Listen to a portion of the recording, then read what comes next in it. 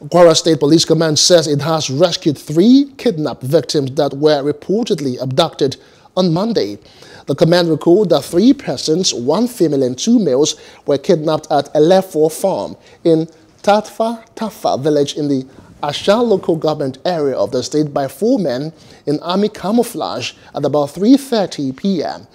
In a statement by the force of the Police Public Relations Officer, PPRO, Okasomi Ajayi in Ilorin, he said that the victims have all been rescued unhurt and released to their families through the collaborative effort of the police, vigilante, local hunters, and family of the victims. Hello, hope you enjoyed the news. Please do subscribe to our YouTube channel and don't forget to hit the notification button so you get notified about fresh news updates.